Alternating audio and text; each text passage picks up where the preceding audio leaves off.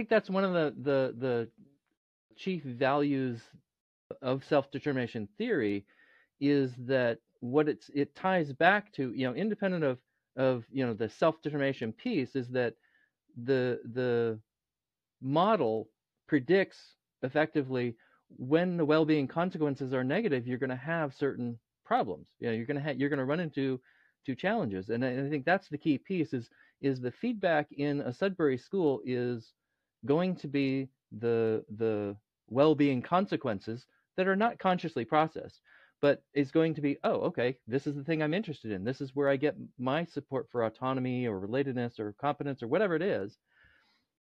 But what the mainstream schools do is they cut kids off from that feedback because of the control that's exerted. But if there are some kids, there's probably 20-30% of the kids in schools who are like, oh, I trust this person. I'm going to do something they want me to do. And they find ways to get their needs satisfied in that context.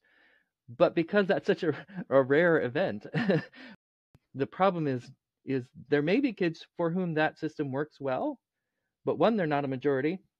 And two, why can't we create a system that actually is attuned to the well-being consequences, not just the arbitrary bookkeeping that we use for academics?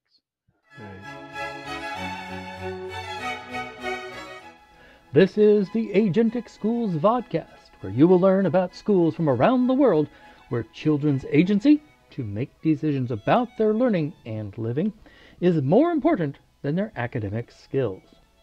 What makes education possible is the satisfaction of psychological needs. So that is what these schools have in common with all others.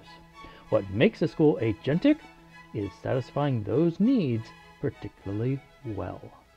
I'm your host, Don Berg.